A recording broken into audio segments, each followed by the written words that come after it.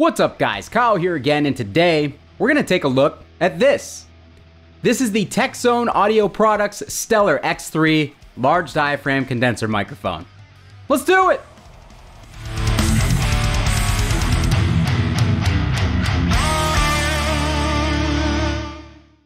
Alright guys, hope you're doing great out there today. If this is your first time here at my channel, my name is Kyle. What I do is I take awesome high gain amps, guitars, cabs, speakers, pickups, and microphones, record them with a simple setup, and I give you guys the unprocessed audio on your end. So if you're into E standard thrash riffs, drop C hardcore riffs, and dudes with sciatic issues at 34 years old, you're in the right place. Consider hitting the like button and subscribing on your way out so you don't miss any more of my stuff.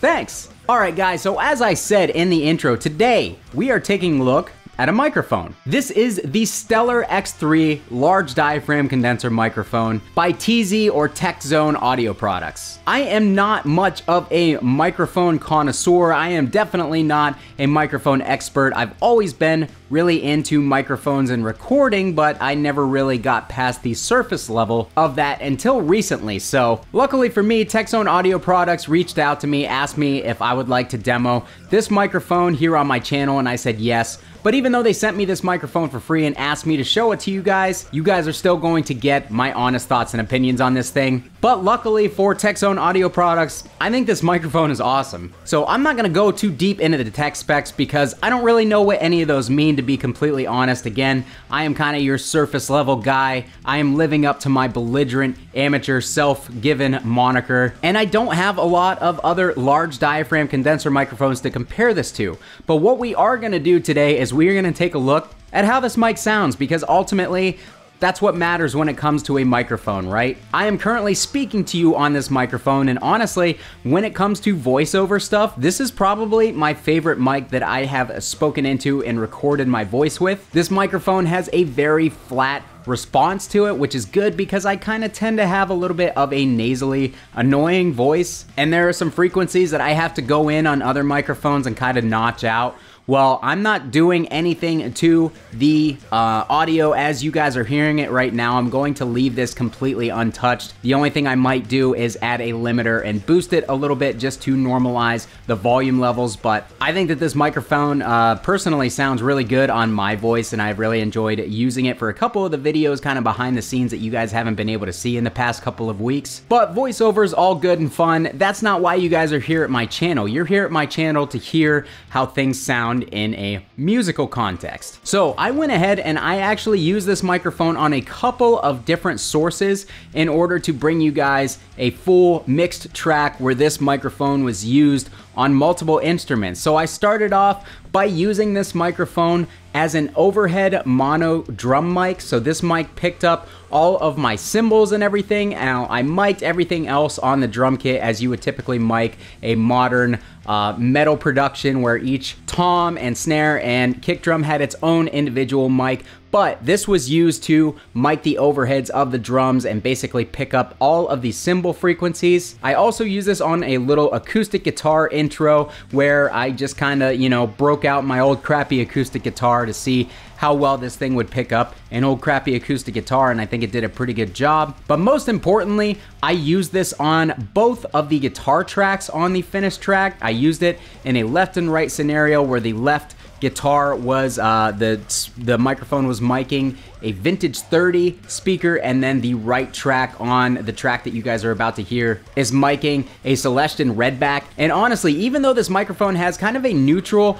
response, it actually picked up the guitars really, really well, and I only had to do a couple of small tweaks to it in the mix in order to get it to sit where I wanted it to sit, and I was really happy with the tones that I got overall. So I'm gonna go ahead and show you guys that track real quick. You're probably gonna be a little bit surprised by it because it is not my typical thrash stuff. I just decided I wanted to do something a little different today, so we kind of have like a folky pop punk type track here. But either way, I think the results kind of speak for themselves on this microphone, so check it out.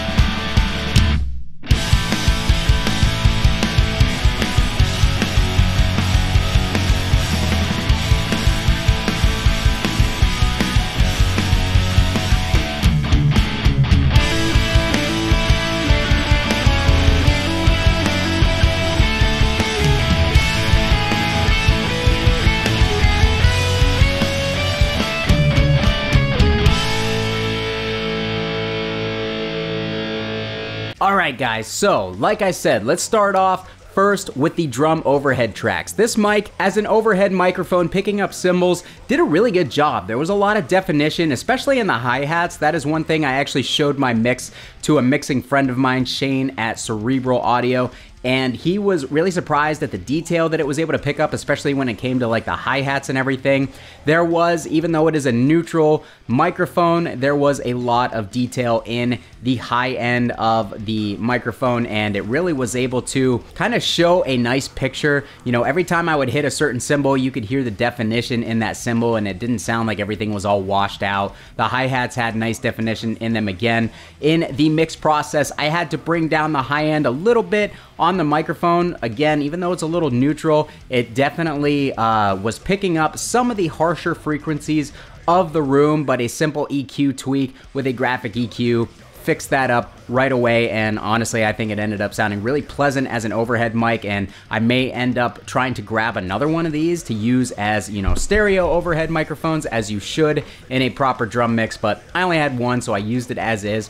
One note though, I definitely did have to turn on the -10 decibel pad on this microphone, because the drums, even though this thing can record, I believe, up to 136 decibel sound sources, the drums were just overpowering this mic, so I had to hit that 10 decibels, and I also had to hit the pad on my interface, which was a Scarlett 18i 23rd generation, in order to bring the level down enough that it wasn't kind of overpowering the interface and recording too loudly. Now on the overhead source, I also did enact the high pass switch on here, where you can basically, it's like a bass cut switch on the microphone where it cuts out some of those lower frequencies, because I knew that I didn't want those lower frequencies in there. All of the close mics on the toms, kick, snare were going to pick that stuff up, and we were going to EQ it out anyways. So I just went ahead and flipped that on for the recording of the overhead drums, and honestly, it sounded great. No complaints on my end, and again, I think I'll try to probably pick up a second one so I can use the microphones as a stereo overhead pair, because I was really impressed with how they sounded in that scenario. On the acoustic guitar, my acoustic guitar is a cheap Yamaha. It does not sound very good, and even though I did put new strings and gave it a slight setup prior to recording the track that I did, it does sound a little bit lifeless, but that I don't think is a problem with the microphone. It really recreated my acoustic guitar, how it sounded in the room. It was very faithful to what I was hearing as I was playing the guitar. So say I had something like a nice Taylor or Martin, something that had a lot more depth, something that had some sparkly top end, I have no issues thinking that this microphone would kind of pick that stuff up and reproduce it. And obviously I could go in and mix the acoustic guitar a little bit more to make it sound better, but again, I kind of wanted to leave it as is for the recording. That way you guys got a clear image of how it sounded. And finally, where I really felt that I liked this microphone more than I was expecting to, I was not really expecting to like it too much on the guitar tracks, was the guitar tracks. I kind of just worded that weird for a bad transition, but you guys understand what I was going for. So on the guitar tracks, I really just kind of threw this thing knowing it was going to be a neutral sounding microphone. I threw it right pretty much in the center of the dust cap on both of the speakers in order to kind of get the most top end response out of the speaker, and I dialed in my Mezzabarba Trinity a little bit brighter than I would if I was miking it with something like an SM57 or a Sennheiser E906, knowing that this was going to be darker, and I really did not have to do much at all to this microphone to get those guitars to sit in the mix the way that I wanted them to. There was a frequency somewhere in the 3 to 4K range that was a little bit annoying that I kind of searched out and dipped a little bit, and as soon as I dipped it just a little bit, I was really happy with the guitar tone. Now, of course, we put the classic low pass, high pass filters on the guitars in order to get them to sit in the mix like you would with any other microphone, where you're cutting off below 120 hertz and then cutting off the extreme highs. And all that I had to do was notch out that one little frequency on both the guitars, and it sounded awesome. It really gave it kind of a unique sound, and again, I shared it with my buddy Shane at Cerebral Audio, and he was really impressed with the guitar tones that I got using just this microphone and nothing else, and kind of just slapping it on the speaker, not really experimenting with different positions. I'm sure if you guys wanted to experiment with different positions, you could get some cool sounds too. That sounded really wrong now that I'm thinking of it, but you understand what I'm talking about. It really is an impressive sounding microphone, and I have no problem recommending this thing to you. Now, this microphone comes in at a price of $349, brand new. So there are a couple of other mics competing in that same price range that might give you somewhat similar results. The Rode NT1 is going to be probably the most similar from what I have seen searching around on the internet. Again, I'm not the most experienced person when it comes to microphones, but the Rode will be a little bit more scooped in the mids, giving you a little bit more of a modern sound signature, whereas this thing truly is a very neutral sounding microphone, which means you can kind of mold it with post EQ after the fact a little bit more than something like, say, the Rode NT1. But again, 350 bucks, what you get with the microphone, you get this really nice all black aluminum carry case. Inside the case, they give you this test certificate where somebody signs off on the testing of it, and I believe they give you a frequency response graph of your individual microphone here too. That is something that you really only find on more expensive microphones, so this is a nice touch. I mean, typically $500 to $1,000 microphone ranges where you start seeing this. Again, 350 bucks. It shows that Stellar does have a commitment to quality even at that low $350 price point. So again, this is a nice touch.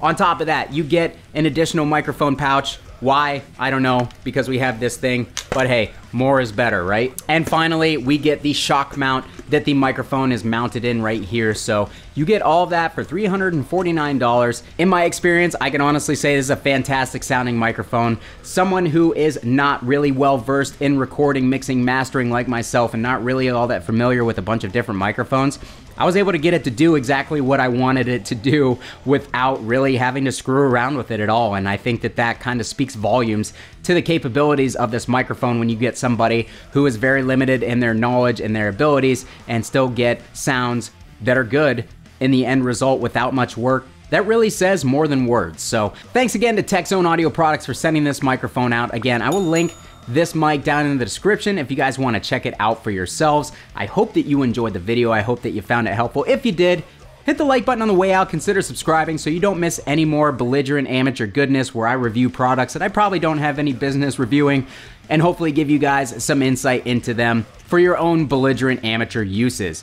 If you want to support what it is that I do here, I have some affiliate links, including a Sweetwater affiliate link. You go down in the description, you click that link, get yourself something nice from the fine folks at Sweetwater, and I get a little kickback from anything you buy. It costs you nothing extra, and it greatly helps me out. I would really appreciate it. Or you could consider putting your name on this list of fine people and joining my Patreon community, supporting the channel that way. I'll love you forever, whether you want me to or not. Thanks so much for watching, guys. Kyle here again, and we'll see you next time.